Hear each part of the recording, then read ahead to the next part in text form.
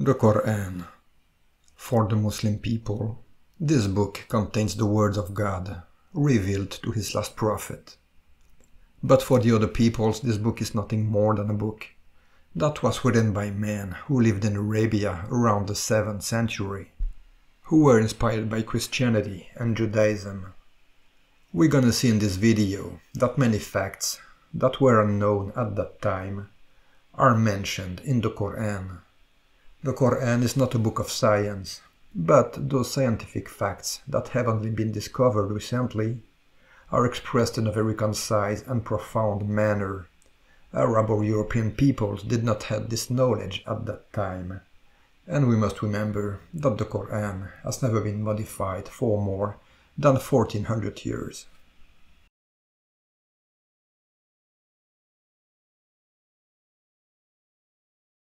Do the disbelievers not realize that the heavens and earth were once one mass? Then we split them apart, and we created from water every living things. Will they not then believe? This verse contains two facts that have been discovered in the last century. First of all, saying that the heavens and earth were one mass, which was split apart. It's a sentence that some people will consider simplistic, but which is extremely accurate, and with few words perfectly sums up the Big Bang Theory. Modern science estimates that the creation of the universe is 13 billion years old, and indeed at the beginning the whole universe was united in one mass. Some will say that matter was maybe united in one mass, but the heavens or the space were not. But the sky is not empty. Our atmosphere is made up of various molecules like oxygen, carbon dioxide, ozone, water and many more. Regarding the space, it is indeed much less dense than the Earth's atmosphere. But that doesn't mean it's empty. There are gases in the form of hydrogen atoms, helium, or atoms of heavier elements. And there is also what scientists call dark matter, which is a matter that is supposed to be widespread throughout the universe, but that we cannot measure or quantify. The second fact we notice in this verse is that the Quran says that all living things are made of water. The fact that water is necessary for life on Earth is not a discovery. Since the dawn of time, mankind know they need water to live, and for animals too. But that's not what this verse means. The Quran says clearly that all living things are made up of water. We know now that 50 to 80% of a living thing's weight is water. 80% of the cytoplasm of an animal cell is water. Cytoplasm is the inner part of the cell. All animals, humans or plants are made of cell. Scientists say that the first living species appeared in the oceans, and indeed the blood plasma has a similar composition to seawater. It contains the same trace elements. And these facts were obviously not known when the Quran was revealed.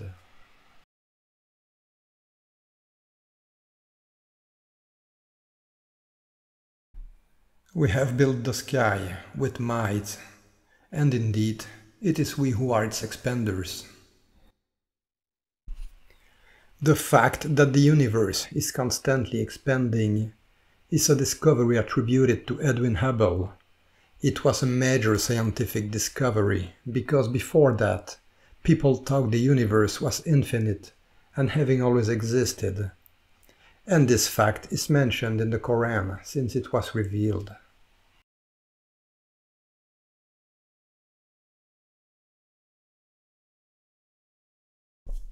They ask you to hasten the torment, and Allah will never fail in His promise. But a day with your Lord is indeed like 1,000 years in the way you count.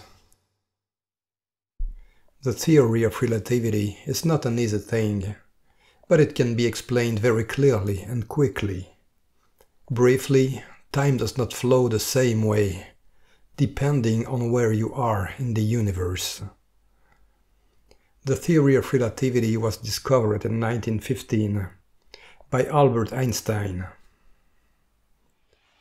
This theory was considered revolutionary at that time because it influenced science in many fields, like the invention of GPS, television, and research in electromagnetism.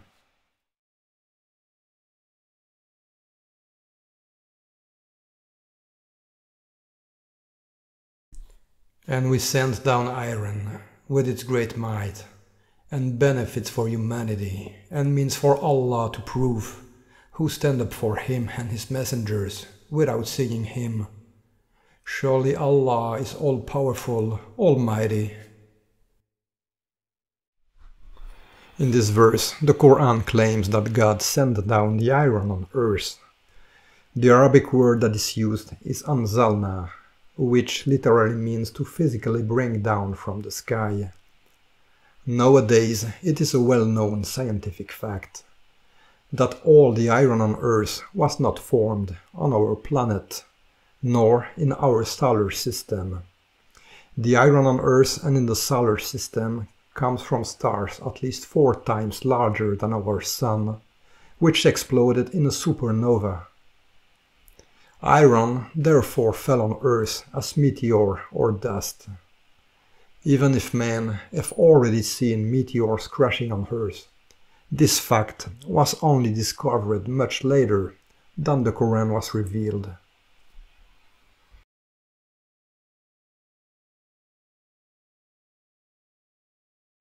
Glory be to the one who created all pairs, what the earth produces, their genders, or what they do not know.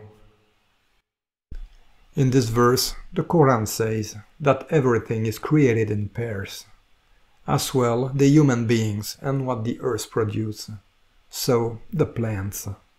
In this case, this scientific discovery was made at the end of the 17th century, with the invention of the microscope.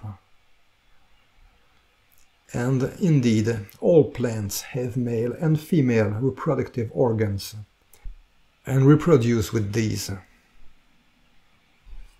But we can also go deeper in the analysis of this verse, because for each quantity of matter, there is a quantity of antimatter associated with it, and which is present somewhere in the universe. According to the Big Bang theory, matter and antimatter were to be equal at the creation of the universe. It is a complicated subject, and science continues to progress in this field. Regardless from what point of view we analyze this verse, these 2 points were totally unknown at the time where the Quran was revealed.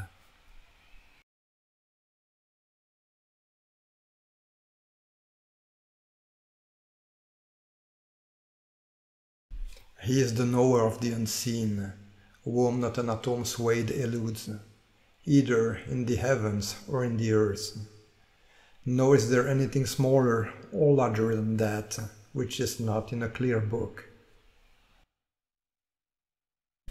It was the ancient Greek philosophers who were the first to formulate the idea that all things on earth and in the universe are composed of atoms, invisible to the human eye. But it was a theory that had not been proven at that time.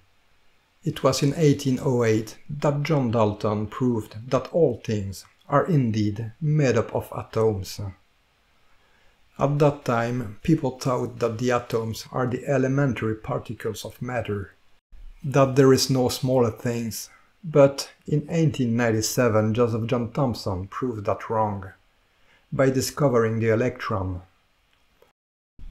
And it was during the 20th century that neutrons, protons, and after that elementary particles were discovered. And yet it was mentioned in the Quran several centuries before.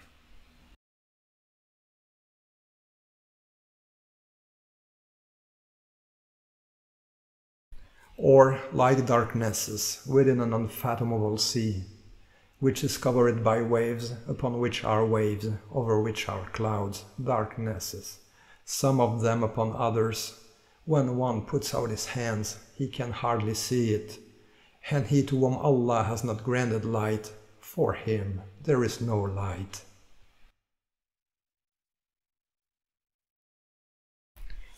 Darkness in deep water is something that is obvious to us, because we have all seen videos showing the seabed.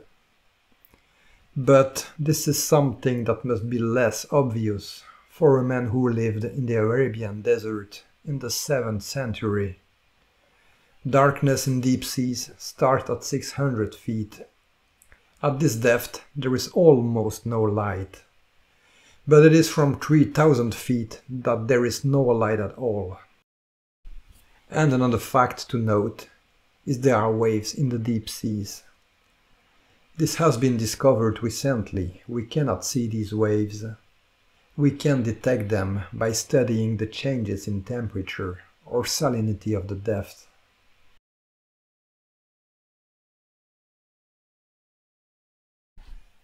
Who made for you the earth a bed, and the sky a ceiling? We made the sky a preserved and protected roof, yet still they turn away from our signs. In this verse, the sky is mentioned as a ceiling or a roof. This implies that it has a protective function. Everybody knows now that the atmosphere is necessary for life on Earth, but it also has the function of protecting the Earth. The atmosphere protects and sustains the planet's inhabitants by providing warmth and absorbing harmful solar rays, but also by destroying meteors that could crash on Earth. So the atmosphere is a kind of invisible roof.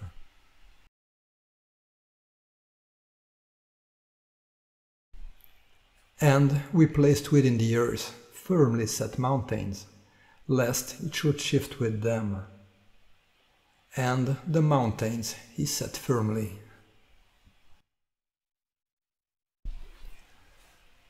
We know now that mountains appear as a result of the movements and collisions of the large tectonic plates that make up the Earth's crust. These plates, by fitting into each other, create mountains relief. Although it is a consequence of it, they play a role in the stability of the plates. We also know that mountains act as shock absorber and accumulate the force of these collisions, which avoid some earthquake, but this force will be released later. In the second verse, the word used to say that Allah set firmly the mountains is the Arabic word arsaha, which means planted but also rooted. You have to know that mountains do indeed have roots. This is called a crustal root. These roots can be up to 15 times the visible part of the mountain.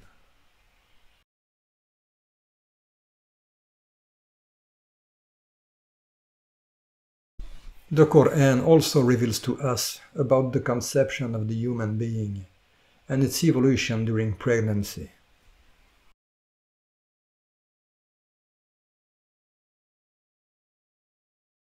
And he created the pairs, males and females, from a sperm drop when it's emitted. Until very recently, it was thought that baby's gender was determined by the mother's cells. And over the centuries, women have often been blamed for this. But we know now that there are male and female sperm cells. So it is the sperm that determines the baby's gender.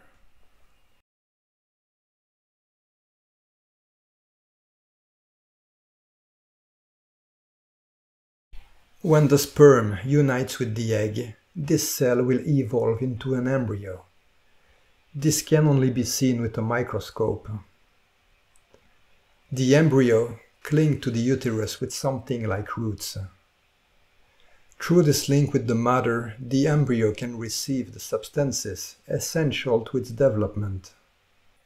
Read, "In the name of your Lord, who created humans from a clinging clot."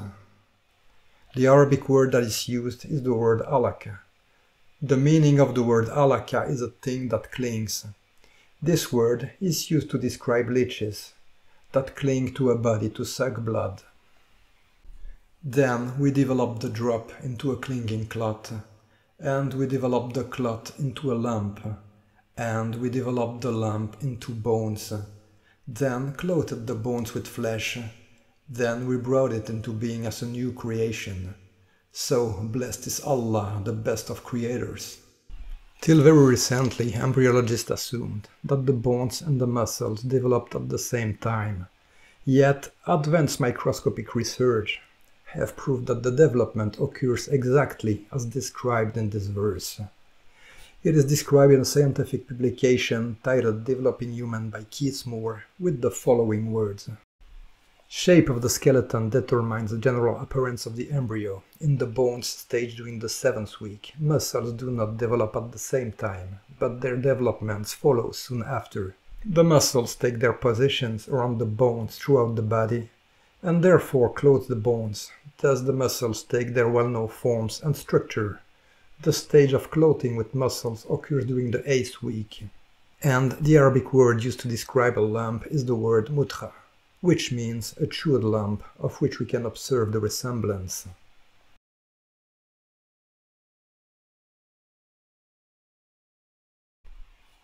He creates you in the womb of your mother, one development after another, in 3 layers of darkness. This is Allah your Lord. It is not obvious to say what the Quran suggests when it speaks of 3 layers of darkness.